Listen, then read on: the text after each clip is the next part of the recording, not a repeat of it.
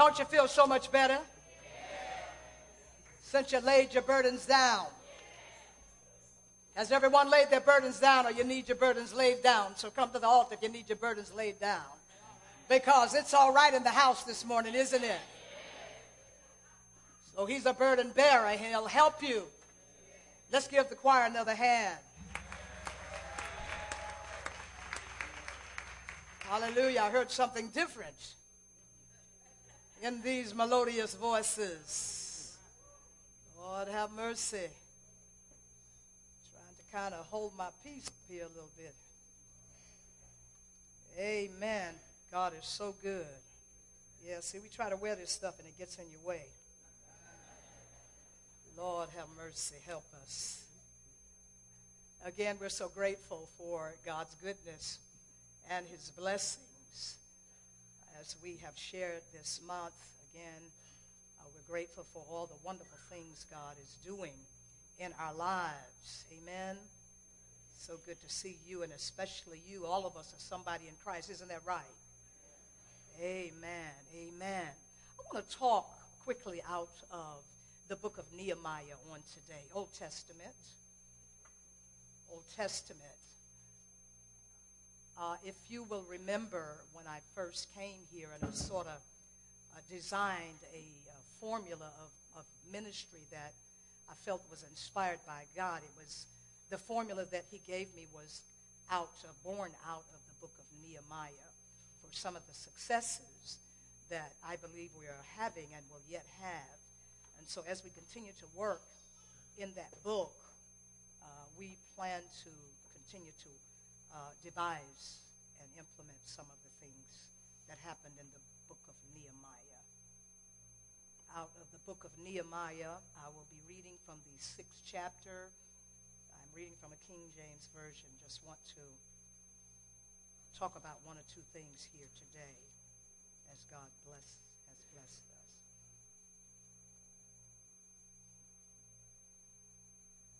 Amen. Nehemiah, the 6th chapter. Everybody have it? All right, I shall start reading at the 15th verse of that 6th chapter. And the word of the Lord read. So the wall was finished in the 25th day of the month, Elul, in 52 days.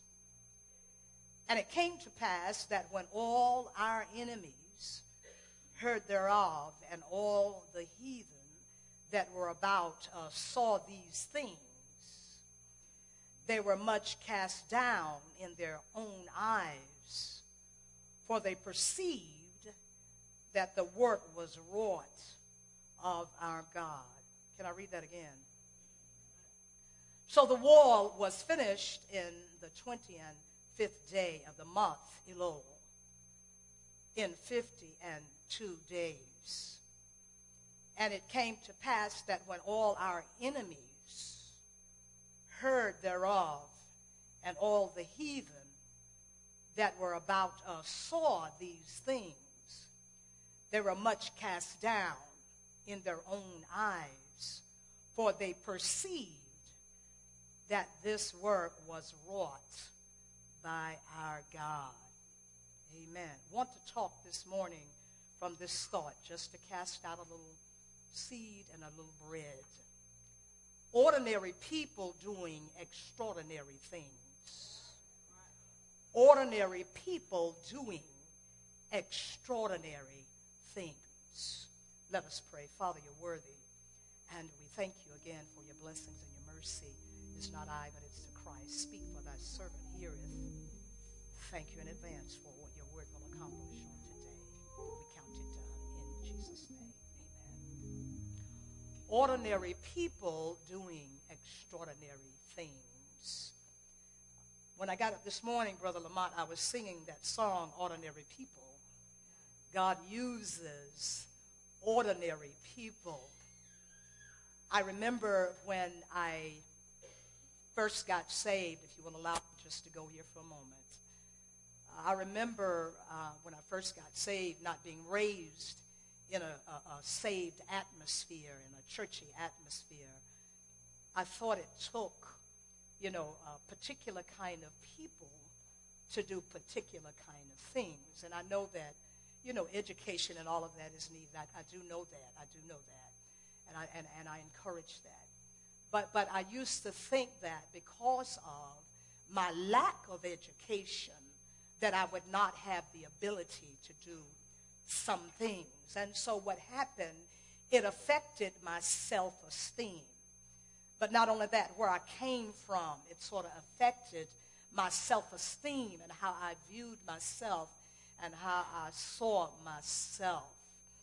And so I used to think that there were just some places that I would never do, that I would never go, and there were some things that I possibly would never do strictly because of the mindset that I had about myself.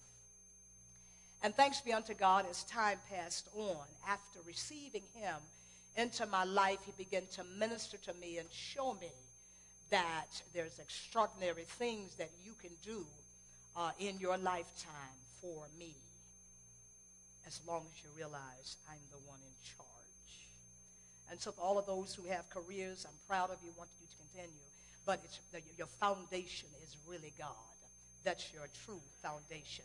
You want to be successful, know the Lord in all that you do and all that you accomplish.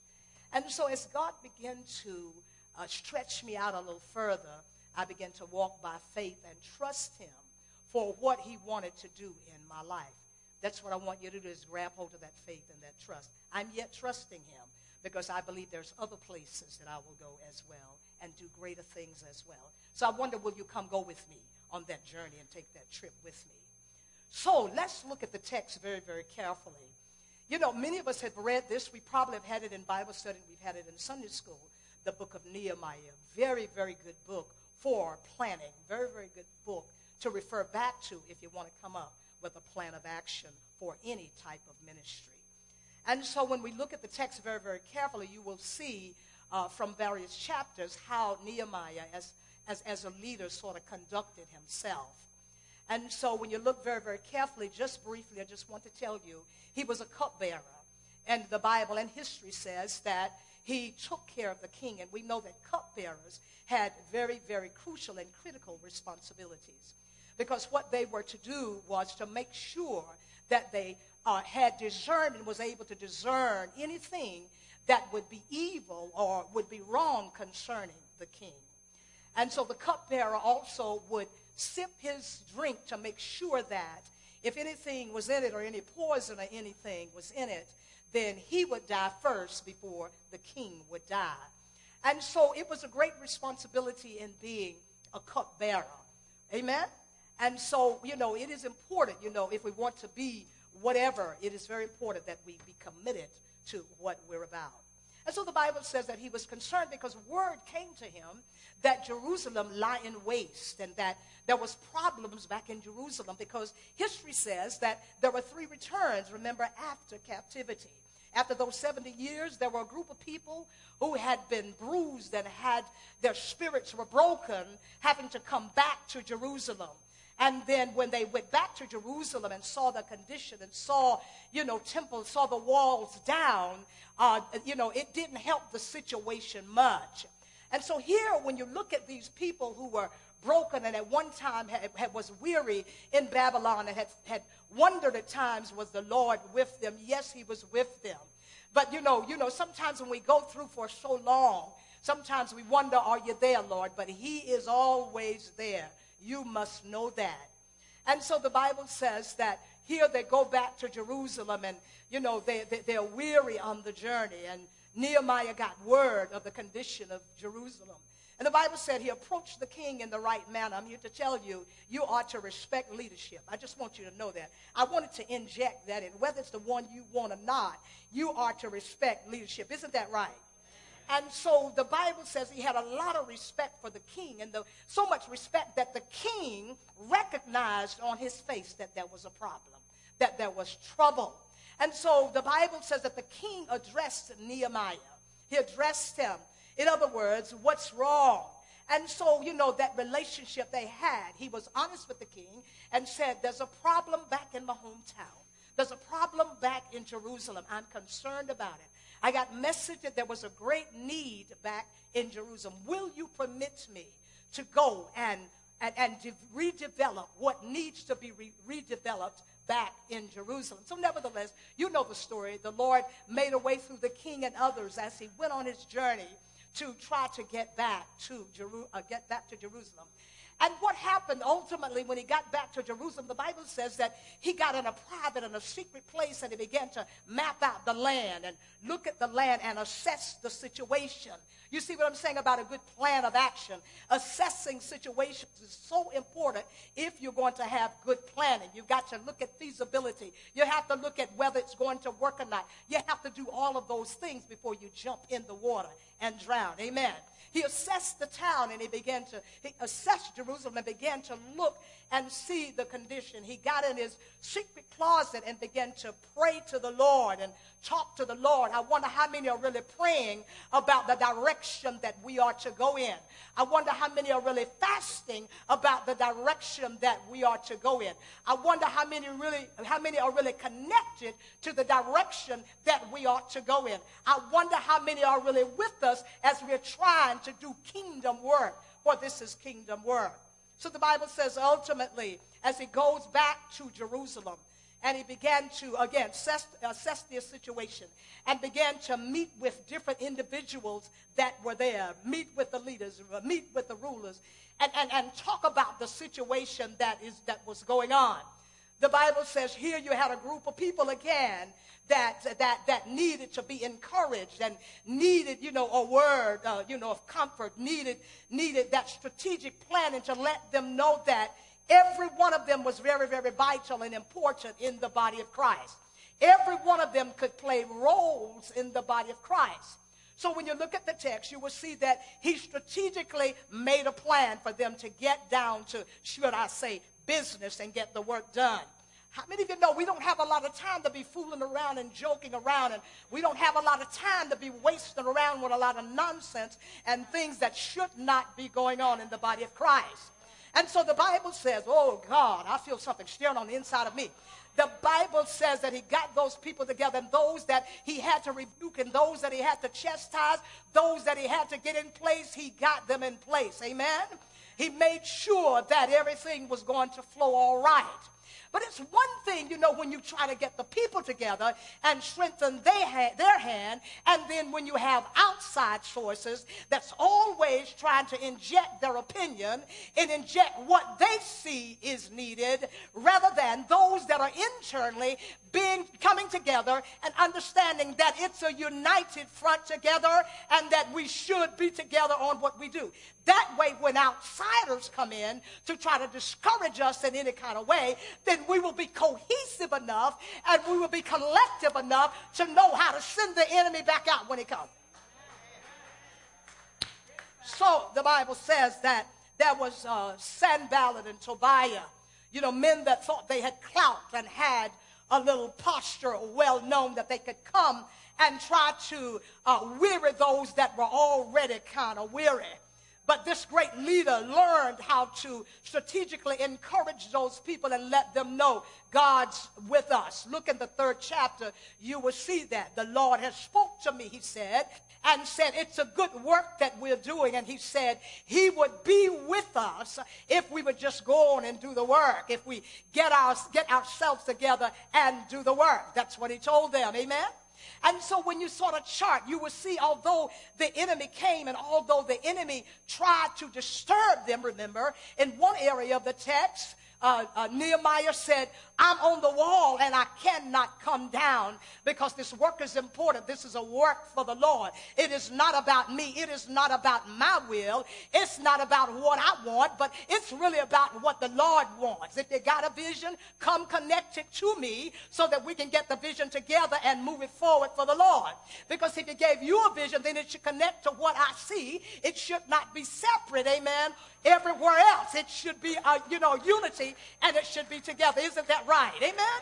Oh, yes, yes. Okay, we won't shout today. We shouted already, as a matter of fact. And so So what happened was, there were some things that had to be straightened out internally so that that internal process could be straightened out, okay? And so what he does, he calls those people together, these ordinary people, these people who came back with less than they went in with, amen? And they would have been able to keep it if they would have just obeyed the Lord. But still, the Lord was with them, and he was ready to restore all back to them. He was really ready to do that.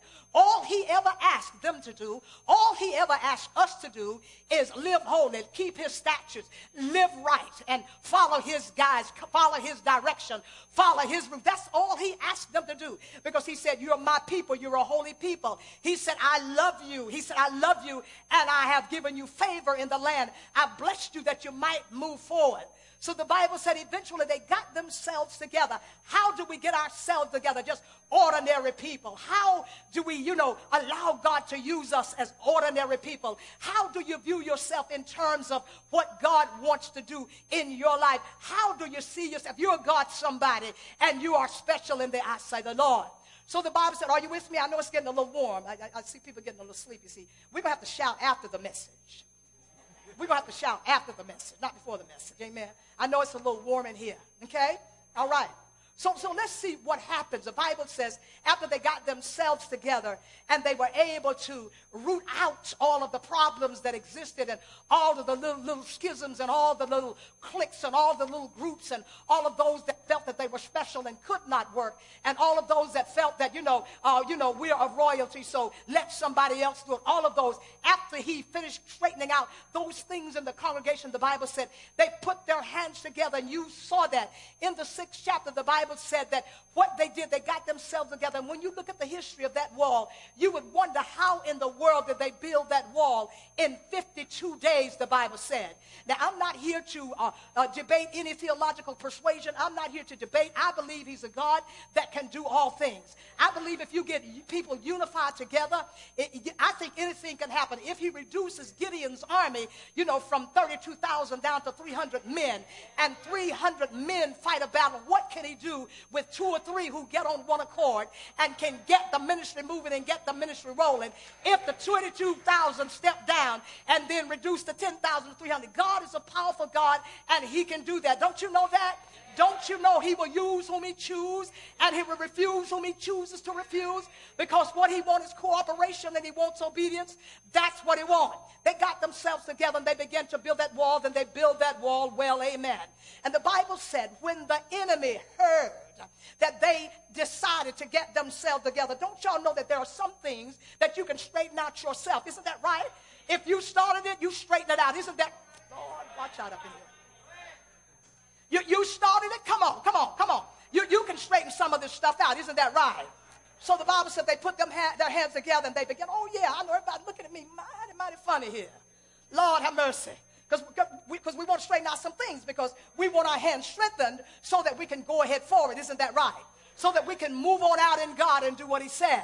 When their enemies heard about that, you always have naysayers that's going to have something to say with the naysayers. And the enemy heard it, but listen, they heard about it, but look what the word of God said. The word of God said when they looked at it, they understood, even the heathen, that wait a minute, hold on one thing now. These are God's people. Now listen, God showed up for these people. And when they saw that this was a work that was wrought by the Lord, I don't want no credit for anything. I want God to get the credit out of our lives. I want God to get the credit. If you never call my name, if you never know my name, I want God to get the credit out of my life. And so when they heard that, they recognized that it's God. I'm here to tell y'all today in Jerusalem, United Holy Church of America, it is God. It is God. It's his appeal and it's his call. Ordinary people can do extraordinary things. What is ordinary? Ordinary is the norm. Ordinary is the normal thing that you do just day in and day out. But extraordinary things are those things that go beyond the ordinary. Those are those things that, no, you can't see it, but by faith, you walk into it and trust God to prove all that he has planned, okay? And so listen, yes, it's right. Extraordinary things. We can do those extra. How do we do it? We get ourselves together. We unite ourselves. We unite ourselves. We unite ourselves. One, They united themselves. They got themselves together. This strategic leader was very, very smart. And then 2, they prayed. They fasted. They went before God. Some of us can't go a half a day with a fast. Now, I'm not talking about medicine. I know we need medicine, but I'm just saying fasting. How do we get these things through what? Fasting and prayer. Okay? So they fasted. They knew they could not do it by themselves. They knew they needed a divine plan from God. And when they relied on that, they knew that they could get the job done along with their leader. Amen? Along with their leader. Amen? Along with.